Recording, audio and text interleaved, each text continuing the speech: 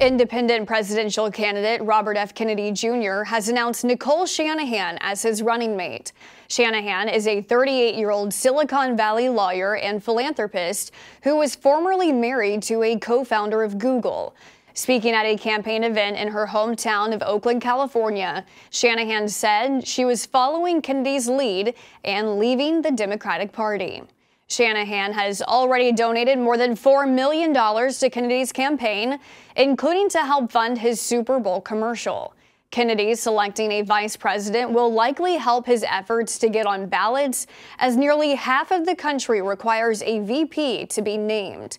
So far, he has only secured a spot on the ballot in Utah.